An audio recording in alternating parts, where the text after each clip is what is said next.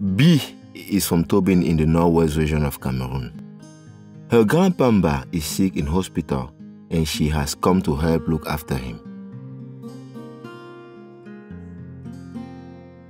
B tells the nurse that she'd like to help her grandpa, but she's not sure what she should be doing and needs advice. She is worried for her baby. The nurse explains that infections spread very easily in the hospital and that her grandpa is at greater risk because he is sick and cannot fight off infection so well. She advises B to do everything possible to protect him and other patients from infection. She also needs to protect herself, her baby and others too, as patients with infectious diseases may also transmit germs to healthy people. The nurse explains to B how infections are spread. Infections are caused by tiny invisible germs like bacteria and viruses, which can be spread from one person to another, or from the environment to a person.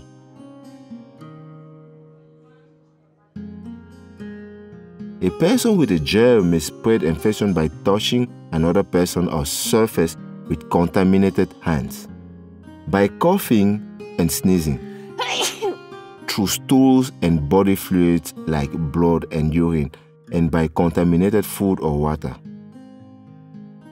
Infections can also be spread through contaminated needles or other sharp objects.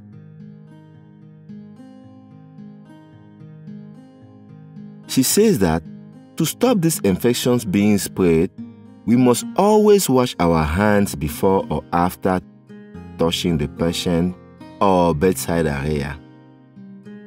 Every time we go to the toilet or when we help someone go to the toilet or use a bedpan, and before and after preparing food, feeding the patient, and giving medication. The nurse explains it is important to wash your hands thoroughly with soap and water or hand sanitizer. Grandpa is hungry, so B is going to make him some lunch. She washes her hands before preparing the food. The nurse tells B to make sure she cleans surfaces and the utensils she uses with soap and water. She also reminds B to wash her hands again before feeding Grandpa. Now B is going to breastfeed her baby. She makes sure she washes her hands first, as advised by the nurse. Grandpa needs to use the bedpan,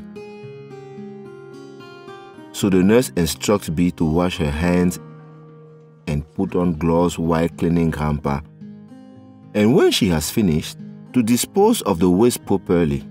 Then remove the gloves and wash her hands again. The nurse explains how these actions will improve the care that B gives to her grandpa and help him avoid catching an infection, and help protect herself, her baby, and others from catching an infection.